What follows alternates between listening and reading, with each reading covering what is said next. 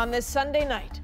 The culture of silence is not a good one, and we have to help kids understand that if they see something that is wrong, they need to report. Another victim, more video, and now an independent investigation. A Toronto private boys' school rocked by allegations of student violence and sexual assault. I speak with the principal of St. Michael's College. Because of the postal strike, you're not guaranteed to get your gifts. You've got less mail. With no end in sight for rotating strikes at Canada Post, some Canadians are changing their holiday buying habits.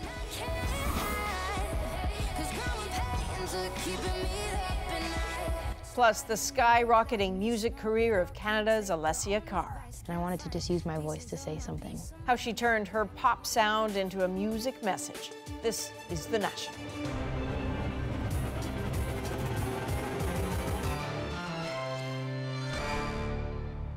Horrendous, offensive, and unacceptable. That is how the administration of St. Michael's College describes incidents of alleged physical and sexual assault inside their school. The disturbing allegations of attacks caught on video and widely shared came to light this week and have rocked the community.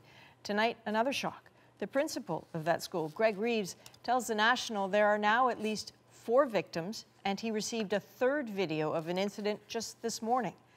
That video is now in the hands of Toronto police, who say they are reviewing it. If appropriate, they will start an investigation. In the face of all that, St. Michael's College School announced today it's launching an independent investigation. So today, the principal broke his silence, speaking for the first time since the story came to light. He, of course, has been facing criticism over the school's handling of the alleged attacks and the school's timeliness in reporting them to police. I met with Greg Reeves earlier today and began by asking about what happened and when.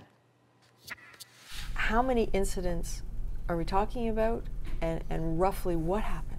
So Monday morning, the first video came into our possession, and this is now an incident with the bathroom. The video only showed one victim, but upon our investigation, we found there was 2. So at that point, we did the investigation. I phoned the parents, I set up expulsion meetings, and I phoned Sergeant Smith in Division 13 to let him know what was happening.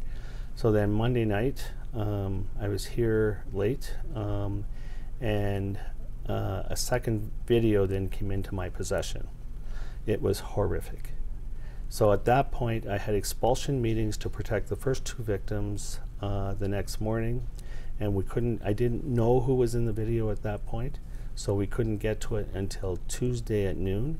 Once we identified who was in the video, we immediately pulled them out of class and began to interview each one of them. So how many victims now and how many perpetrators do you think? From my perspective, we have expelled 8 and suspended 1. This morning, I received another video, but I forwarded it immediately. So I have no information what's on that video, and I don't know if it's a duplicate or what it is. So I forwarded it to the investigators. Did you see it? Did you look at it? No, because now it's a police investigation. So you're talking 4 victims now? I know of 4.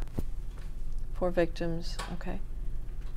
Your hesitation is because you think it's possible police might have uncovered more. I'm worried that there is more. There is still a fair amount of concern out there amongst Canadians that it took a matter of days to actually alert the police. Why did it take so long to call the cops? So I understand I'm under some critique for that. I have had this discussion with the victims' parents, and in my judgment, the best way to protect their son at that moment of that time, that's why we used the timeline we did. It's important that they are pleased. So I'm willing to take that hit because they're telling me he's healing faster because of the way we managed it. So I'm okay with that. If no one in that circle felt comfortable going to the staff or the leadership of that school, what does that say to you about the relationship you have with these students? Well, you know, it sounds awful, doesn't it? I mean, the way you're putting it. But the reality is most of the students have terrific relationships with staff and faculty here. And this, and I know the boys involved here also admire their teachers and coaches and so forth. So I'm going to let the police investigate to see how this turns out, and then we're going to have to do a deep dive right away into that to find out what is going on here and why is that. I mean, we have to do better. So you've heard from the principal of St. Michael's College. Let's turn now to a former student who says he still suffers from his time there. The CBC's Natalie Nanowski has his story and a note. We're withholding his identity because he says he's still afraid. I was bullied from pretty much the time I entered the school till the time I left. We're calling him John. He went to St. Mike's, but we can't tell you his real name because even after 15 years, he says he fears repercussions. So what was your reaction when you heard the news? I wasn't surprised at all because I think that's just part of their culture. There were tons of like hazing incidents, bullying incidents. There was this incident where someone got tied to a football pole naked. Violent and embarrassing events that he says staff and teachers knew about, but did nothing. There was one incident where my mom went to complain to the school, and the principal's response was, "Boys will be boys. These things happen." And he said that I was lucky I didn't go complain myself because it would have made things worse for me. CBC News spoke with current students who told us that hazing is very much a part of St. Mike's culture. They wouldn't go on camera fearing they could be targeted for speaking out. But they told us that one of the victims was bullied for weeks leading up to the alleged sexual assault that was caught on tape. The school tells us that victim and the 3 others are all getting help. But John fears that, like him, they may have some lasting trauma. I think it had a long-term effect. When I went to university, I specifically chose a university where I would separate myself from anyone I went to school with, and that helped a lot. But I do feel that it did have like a long-term psychological damage to me. On Tuesday, St. Mike's will hold a meeting for all alumni to explain the chain of events that led to expulsions and the police investigation.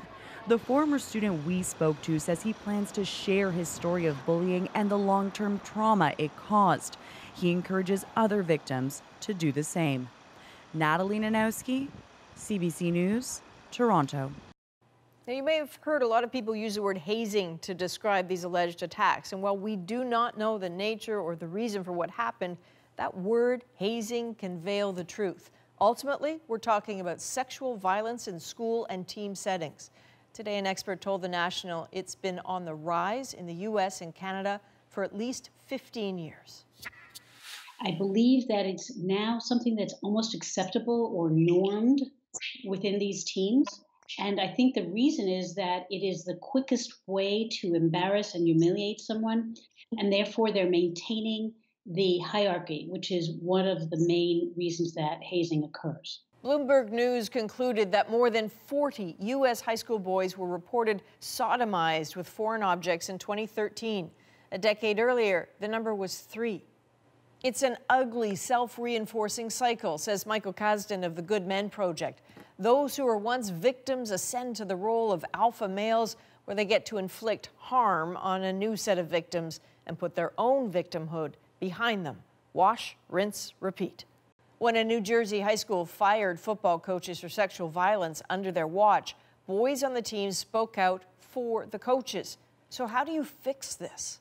The top has to decide to put enough money and enough time and enough energy and decide that this is a really important, significant thing, and they want to change the culture in their school. Typically, I'd like to see several ways to report these kinds of hazings, and that would be anonymously, online, offline, places that know how to interview kids when they get these reports, doing it appropriately.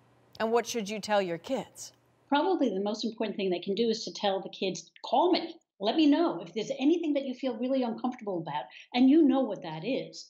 Please call me and tell me what's going on. That's number one. The other is we have to really educate the bystanders, the kids who've already been hazed but are not yet the perpetrators, that they have a responsibility and a duty to stop this. It's hard for one person to safely intervene, but groups can be trained to stand up and say, this is wrong, stop it. Turning now to the staring match between Canada Post and striking mail workers. Those hoping for a quick end to the rotating strikes are disappointed.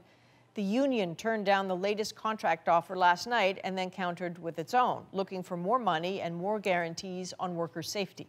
Postal workers are now the most injured workforce under the federal sector at 5 times the average. 25% of letter carriers were injured last year. This has to be fixed. As for the offered Canada Post pitched a pay raise, better overtime pay, and a promise to create more full-time jobs, the union wanted more money and temporary worker protections. Both sides said nope, but they are committed to keep talking. So while this just drags on, holidays are getting closer, typically one of the busiest times of the year for Canada Post. Some Canadians worrying that their purchases won't get to where they're going. Others have even bigger concerns. Austin Grabish has a look at the strike's impact. All right, well, I'm having a look and nope, nothing today. Julia Michaud has been patiently checking her mail. She's not waiting for a present, she's waiting for money. The freelance graphic designer only gets paid when checks arrive in the mail, which hasn't happened in weeks. It throws a wrench into just your daily ability to just keep things running. So you have to think twice about, like, I'm not doing any kind of unnecessary spending right now. Michaud is waiting for checks to come from BC, Alberta, Ontario, and the United States. With the holiday season right around the corner, some shoppers are opting for a trip to the mall. In fact, I have done some shopping online. I'm not sure when I'm going to get it. So the rest of my shopping will be at the mall. The other day when I started my Christmas shopping, because of the postal strike, you're not guaranteed to get your gifts. But actually, I've enjoyed getting out into the malls again, really. Eric Witkowski is happy to shop at brick-and-mortar stores, but the labor dispute has hit him another way. He's waiting for important medical documents to arrive sent by regular mail from his doctors for privacy reasons. Not very pleasant, because whenever you have a medical need, it's a big unknown. And then you are in distress because you have something happening, possibly. It could be a good news, could be bad news. Either way, you're waiting for the news. You're under the stress. Also under stress, the Retail Council of Canada. It says mail backlogs are having a real effect on business. We've got a 60 million parcel flow coming. There is no reasonable other means of delivering that. The couriers can't handle those sorts of volumes. The council is calling on the federal government to introduce back-to-work legislation. Austin Grabish, CBC News, Winnipeg. Just to give you a sense of the holiday surge Canada Post deals with because of online shopping. Last year, Canadians spent $1.9 billion online in December alone, up from $1.8 billion in 2016. That was expected to climb again this year, but with the strikes, we'll see. Part of the increase is due to the collapse of department store giants like Sears. Part of it is just simple demographics. Millennials typically shop online more than older Canadians. And simmering tensions over that migrant caravan from Central America really reached a boiling point today because angry protesters just took to the streets, borrowing from Donald Trump and calling it an invasion. But the thing is, the unwelcoming crowds weren't Americans. Rather, it was a group often demeaned by the U.S. president themselves, Mexicans. And as Paul Hunter discovered, they're now taking a page from Trump's playbook. Out, out, they chanted in Tijuana today. Hundreds of Mexicans angry already at the suddenly huge and growing number of migrants who've just arrived in the border city. Fleeing strife in countries south of there, the migrants, roughly 3,000 of them, seek asylum in America. But so many have arrived so quickly, Tijuana's shelters are overrun. And those intent on crossing into the U.S. properly face a lengthy wait, putting names on lists to be handed to U.S. authorities for processing, which could take months. It's complicated, he says. But considering the outlook for these people in their home country was either life or death, it's a better outlook here. This, as Mexican authorities built an ad hoc barrier overnight at the border crossing into California aimed at tightening access for all. as U.S. soldiers along other parts of the border, this is Laredo, Texas, continued to reinforce their barriers with razor wire. Today, Donald Trump again called it all an invasion, tweeting that the U.S. will not stand for it. They are causing crime and big problems in Mexico, he wrote, though he gave no details, adding simply, go home. For their part, migrants told reporters all they want is a better life in the U.S. Have a bit of sympathy for the children, she says. We're not thieves. We have come to work and do the jobs that the Americans don't do. But for now, they wait. Their numbers in Tijuana expected to triple within days. Paul Hunter, CBC News, Washington. As a contrast, there have been scenes of hope and celebration in Tijuana. This weekend, 7 LGBTQ couples in the caravan were married there. We'll bring you those stories a little later in our moment. We are tracking some developing stories tonight on The National, including a terrible record set in Toronto today. A man was shot and killed here in the city's 90th homicide of the year. That's the highest number ever for Toronto, breaking the record of 89 killings in 1991. And there are still 6 weeks left in the year.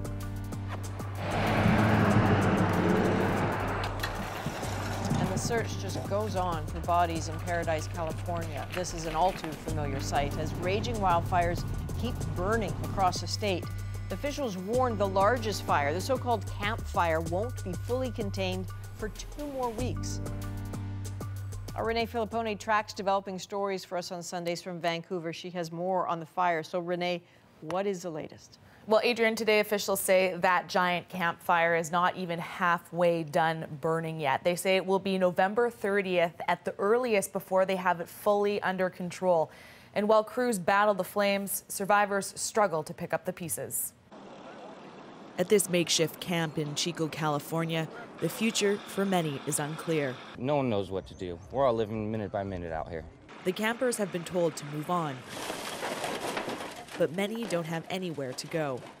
Well, I'm going to be the last to leave until everybody's gone because everybody needs help. The president traveled to California this weekend to get a first-hand look at the destruction. Donald Trump, who's been critical of how the state has handled the fires, was joined by Governor Jerry Brown. We're all going to work together and we'll do a real job. But this is very sad to see it. Trump also met survivors who say they urged him for more government assistance. You know, there's families living on the streets that don't have anywhere to go. But there's rain coming, you know, there's kids sleeping in tents. And considering how fast the campfire has moved, some wonder what, if anything, could have been done to prevent the loss of life.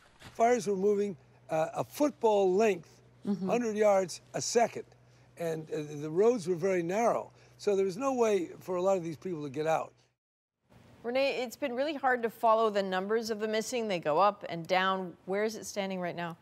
Well, we could see an update at any time, but keep in mind just how hard it is for officials to tell exactly how many people are missing and how many may be actually safe somewhere. Now, the most recent list of 1,200 missing was generated by collecting data from phone calls to 911 and emails, and police say it's not perfect. So now it's up to the hundreds of police officers, along with coroners and anthropologists, to sift through the ashes to determine just how deadly this fire was.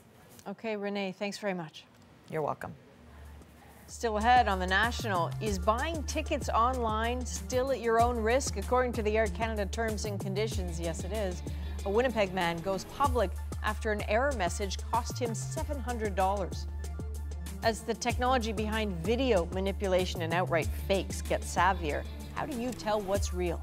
The Fifth Estate investigation ahead. And we go in-depth in the Sunday interview. Ian finds out why Grammy award-winning songwriter Alessia Cara makes music with a message. I've always wanted to make a song about self-esteem and about body positivity and just a celebration of differences because I've always been insecure about certain things about myself, and I know a lot of people around me have, and I wanted to just use my voice to say something.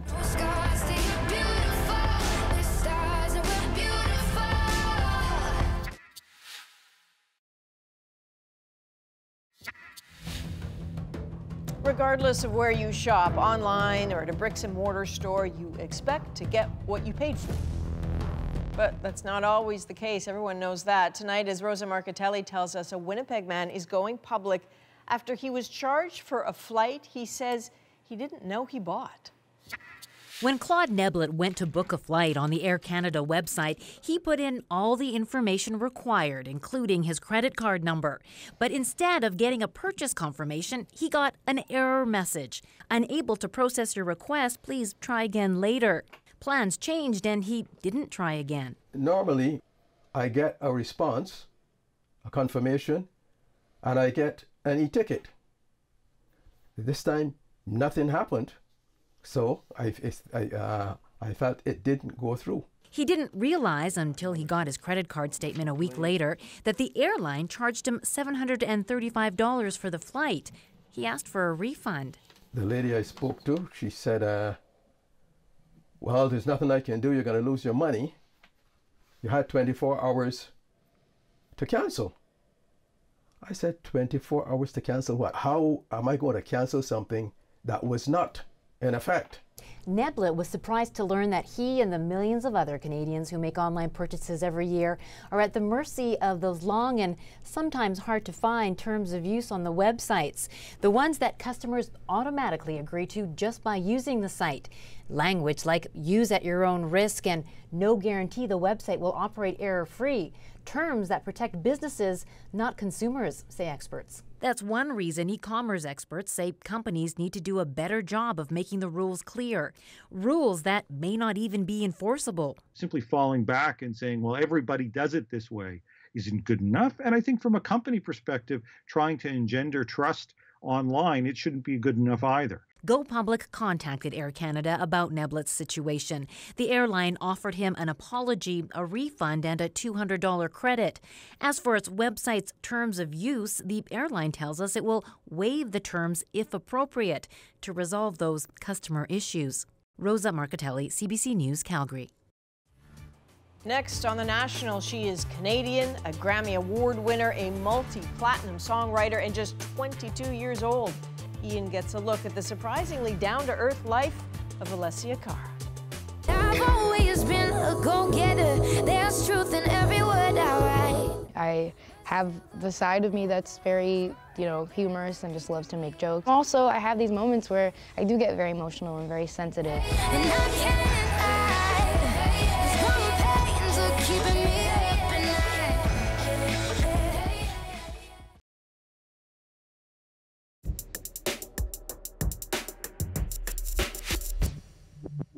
Don't know why I can't see the sun when young should be fun. And that is an excellent track from Alessia Cara's upcoming album. Right now, the Canadian pop star is unstoppable, netting a Grammy and topping charts. Ian Hannah-Mansing got a chance to speak with Cara about her success, where it all began, and where she might be going next.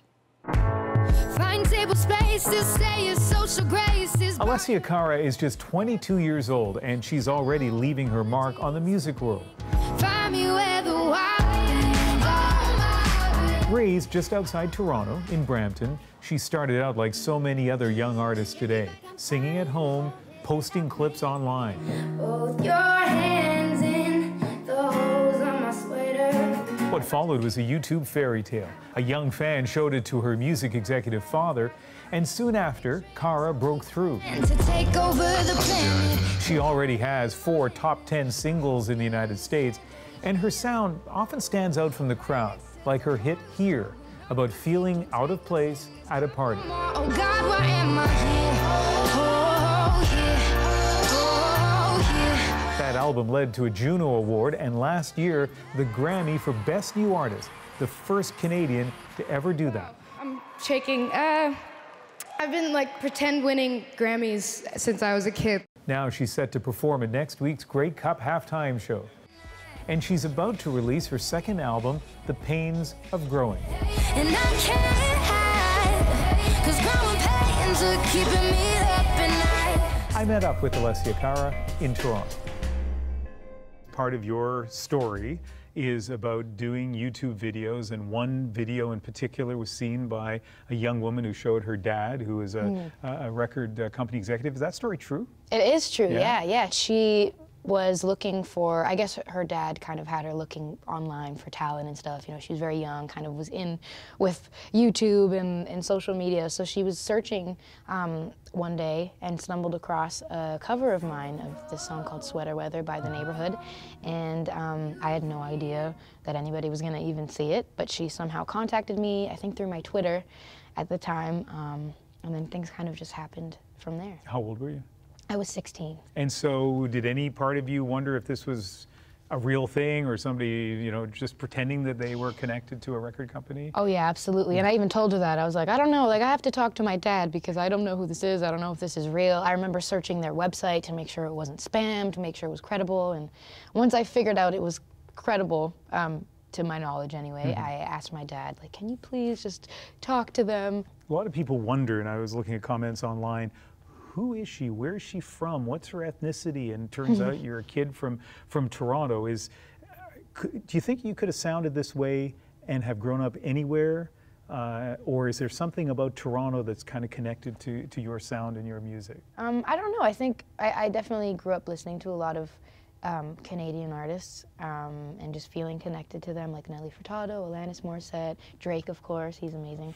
A bunch of different Canadian musicians. So maybe because I felt connected to them and I'm from there. And I also grew up, of course, around so many different cultures and religions and so many different kinds of people. And I think that's really opened my eyes to so many different things and has made me such an open-minded person. And I think that's kind of transitioned into my music as well, because my music is very open and I try to be very inclusive with that as well. So I think who I am as a person is because of living here, and in turn that has kind of transitioned into the artist that I am. And the other thing about living here right now is that this is an incredible time for Canadian music. And you mentioned Drake, and there's so many other artists, Justin Bieber, of course, The Weeknd, Shawn Mendes. I don't remember a time, yourself, when there's been this cluster of young Canadians with the kind of international success that you guys have right now.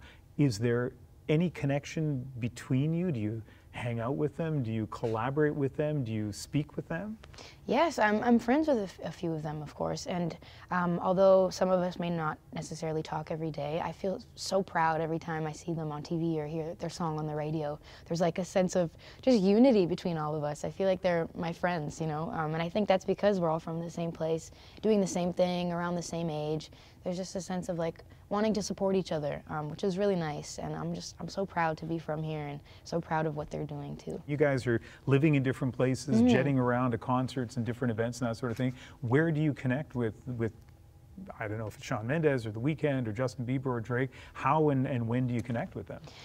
Well, Shawn and I text all the time, actually, and we see each other here and there. I mean, it's hard to be in the same place with anybody, but texting is always really great. From staying in touch with other young Canadian music stars to connecting with audiences with songs that often carry a message. And you don't have to change a thing, the world could change, it's hard. No scars, say you're beautiful, with stars and we're beautiful. I think of a song like Scars. And the video in there, you know, there's another example of a song that is so different from what you would normally hear on the radio. How did that song and that video come about? And I've always wanted to make a song about self-esteem and about body positivity and just a celebration of differences, because I've always been insecure about certain things about myself, and I know a lot of people around me have. And I wanted to just use my voice to say something. And then that kind of turned into the video years later, where I tried very hard to make the lyrics match what was being shown and just display all different kinds of people, different ages, different colors, different everything, in hopes that people can just celebrate themselves a bit more. Some of your songs, heavy, deep, emotional themes. So I thought to myself, this young woman seems so serious. Then I saw the video of you doing your impersonations. Oh no. And you're not always serious. Give me a Drake song. You used to call me on my, you used to. Oh, I can do the dance, ready? Can you guys see this? Get a footage of this, ready? That was probably the best of all the impressions that I did. Which one is the real you? Are you the like kind of bubbly, comical, fun-loving person, or the deeply serious artist, or you just kind of go step between those two worlds? I think they're both me. I think we're all everything at once, you know, especially me. I have the side of me that's very, you know, humorous and just loves to make jokes and just say stupid things that make me laugh and the two people around me laugh. But then I have these moments where I do get very emotional and very sensitive, and I go through things just like everybody else. It's different every day, but I think that's the beauty of being a person, is you can be everything at the same time, you know. You are exceedingly normal. Like talking to you now, it's just like a normal conversation with somebody. Yeah. You know, no indication of the kind of stardom that you are enjoying right now. What lessons do you have for young people, particularly young women who might be watching right now? I would say, I mean, it's hard to be a young woman in this industry. Both being a woman and being young in this industry is difficult. And you're going to be facing a lot of opinions and a lot of voices that may not agree with yours, and that's difficult. But I think what I've learned throughout the time that I've been doing this is just to know when to say no and know that it's okay to say no. And I think it's so important to come out of it being 100% who I am, you know. When you say no, you mean in terms of do this song or this kind of video? Do you mean professionally or personally? I think both. Yeah. I think both. You know, people always try to tell you who you are, especially when you're in front of all these people. Everyone decides who you are in their own way and decides to pick you apart and tell you all the reasons they don't like you or all the reasons you should change, whether that's outside of the industry or even in the industry, you know. The entertainment world is kind of a weird place to be in sometimes, but I think standing your ground. All these people are watching this, right? Yeah, I know. They know. I think I've told them a bunch of times already. They certainly do know that she isn't afraid to use her voice for more than just singing. After winning the Grammy for Best New Artist last year, there was a lot of criticism online, some of it nasty. Claims she wasn't new enough for the category and that another nominee should have won. But in a powerful Instagram post, Cara fought back. That was hard, and again, not to bring up like the whole women card, but it's the truth, and you have to pull it up when it's accurate. And in this case, it just felt like, I don't know, like a lot of people will just try to tell you as a young woman that you don't deserve your success or to try to make you feel guilty for your success. And I was being made to feel like I took something from somebody, when that's never the case with other artists, especially established male artists. You don't ever really see that. So it kind of hurt, and it was unfortunate that that whole innocent dream of mine was a little tainted, because I've always dreamt of, you know, winning that. I think a lot of people with the same dream as me would like dream of winning a Grammy one day, and so it felt unfortunate that I was made to feel guilty for it. And I made that post because I wanted to stand up for myself, but stand up for any young girl who feels like, you know, they're made to feel guilty for their success or feel like they're not deserving of the things that they've achieved. If things work out the way you hope they work out, although as I say, they've worked out fantastically to this point, but if they were, you know, the next few years were to unfold the way you hope, what will they look like? Good question. I don't know. I've always been an album artist. I've always loved artists who have these like iconic albums that people remember for a long time, if not forever. And that's always been a dream of mine. I've always wanted to be seen as just a real songwriter and a good songwriter that has these albums that people can listen to years and years from now that will always be relevant. I think that's the dream. So whether that's 5 years, 10 years, 20 years, I hope that that's what people will remember me as. It's a real pleasure meeting you. Great to meet you too. Thank you very much. Thank you. Next on The National, fake news and fake views. The Fifth Estate dives into the world of artificial intelligence video fakery. If I were to suggest that we take our Prime Minister, Justin Trudeau. Absolutely.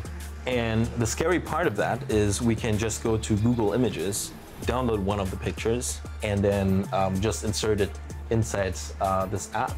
So, wow.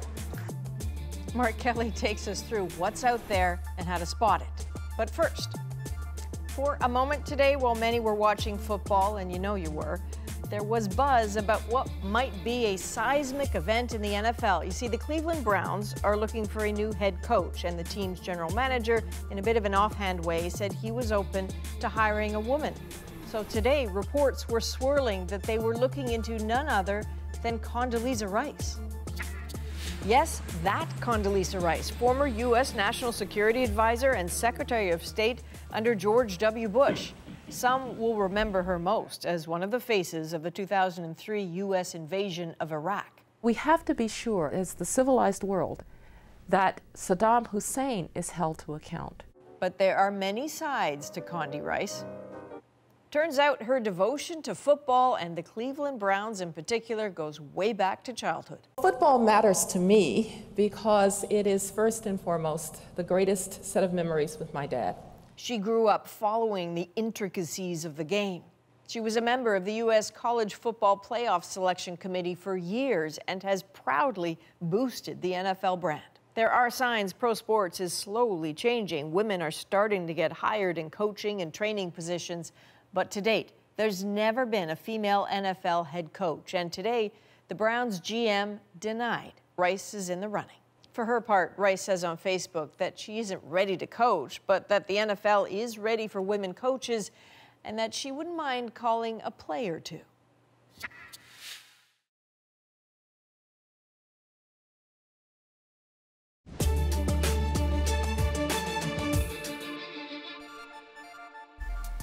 Here's a look at some of the stories we're watching for this week on The National. We're going to have a report on Tuesday, and it'll be very complete. That very complete U.S. State Department report will be on the death of journalist Jamal Khashoggi. Donald Trump has said the report will include who did it. According to the Washington Post, the CIA has already concluded Saudi Crown Prince Mohammed bin Salman ordered the killing. Saudi Arabia denies that. We need to think about how we're competitive tomorrow and the day after. And then on Wednesday, Finance Minister Bill Morneau tables the federal government's fall economic statement. As part of that, Morneau is expected to reveal strategies for supporting Canadian journalism. Shrinking ad revenues have led to newspaper closures and broadcasting cutbacks. It's a really big day to have my big sister on the note. And tomorrow, the $10 bill honoring Canadian civil rights pioneer Viola Desmond goes into circulation. She was arrested in 1946 for sitting in the whites-only section of a Nova Scotia movie theater. Desmond's image graces the first vertical banknote. On the other side, the Canadian Museum of Human Rights in Winnipeg. Killmonger was right. Or Ben Carson is in the sunken place. Or, how about this, simply, President Trump is a total and complete dipshit. That's obviously not a message from former U.S. President Barack Obama. The voice is comedian and filmmaker Jordan Peele. The illusion, courtesy of BuzzFeed and widely available tools for manipulating video, tools that seem to get more convincing by the day. Moving forward, we need to be more vigilant with what we trust from the internet. So we live in a time of so-called fake news when all sorts of people want to make you believe things that simply aren't true. Tonight, we'll show you the high-tech advances taking it to a new and frankly frightening level. We are way past simple lies. What happens when you cannot believe your eyes? Mark Kelly is a host of CBC's The Fifth Estate. He's been investigating this sort of dangerous twist in fake news. Mark, what makes this in particular so disturbing? Well, it's incredible when we look at right now at the quality of fake video that's out there. And this is manipulated video that is really designed to deceive, to disrupt, and to destabilize. We're seeing more and more of this. It's a modern day weapon of war, and in the hands of certain people can be very, very damaging. I mean, you're looking at enemy states that could possess this technology, but more and more you're looking at someone in their own basement who has a grudge, a decent computer, and some basic computer skills. I went to a software company in LA. They showed us just how easy it is to create some pretty good fakes. Take a look. If I were to suggest that we take our Prime Minister, Justin Trudeau, could you take a picture of him and do the same thing with him? Absolutely. And the scary part of that is we can just go to Google Images, download one of the pictures, and then just insert it inside this app. So, wow. It instantly just built his face, right? And we're basically compositing this face onto his face. So totally, Jew is becoming Justin Trudeau instantly. And everything is happening in real time, live. So now imagine we could basically stream this video to someone and have a chat conversation where someone could believe that it is Justin.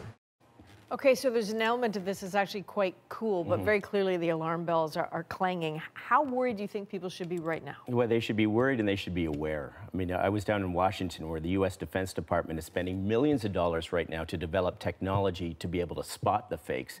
But in a candid interview, they said right now, in fact, the adversaries have the upper hand. It's easier to create manipulated video, fake videos, than it is to spot it these days. So how are consumers, news consumers, protected, or how will they be protected from this? Well, some major news organizations are creating, they're training people to be able to detect these things before they're actually broadcast or published. That's one thing. But in terms of consumers as well, I think it's up to all of us to be smarter and to be a little bit more skeptical about the things we see. You know, we say this in journalism, consider the source. Where did this video actually come from? People need to question these things, but also really start relying on trusted sources. It is our job as professional journalists to get it right. Social media is good at putting that information out there, but not really good at curating it. That's our job. So consider the source and trust reliable sources. Okay, Mark Kelly, Fifth Estate. Thanks very much, Mark. Thank you. You can watch Mark's full Fifth Estate doc, The Deep Fake, online. Check it out at cbc.ca/The Fifth. Next on The National, they have faced discrimination and violence. They braved the long road to Tijuana, but finally, 7 LGBTQ couples fulfill their dream of getting married. We'll tell you all about it in our moment of the day.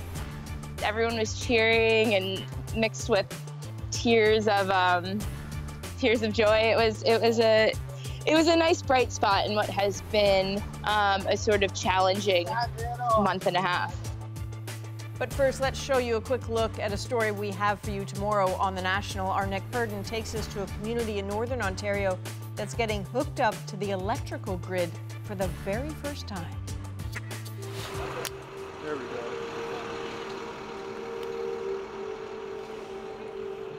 It's hard to believe that in 2018, there are entire communities in Northern Ontario that don't have reliable power. You got it. I mean, imagine living in a place where there's not enough power to hook up new houses or provide reliable health care. And there are so many blackouts it can take up to an extra year to finish high school. But this is a story about the plan to change that. You know, I can't wait till it starts so that I can hopefully get a job on it and start working on it. You know, be able to tell my kids, you know, Dad helped build that, Dad helped build the power line.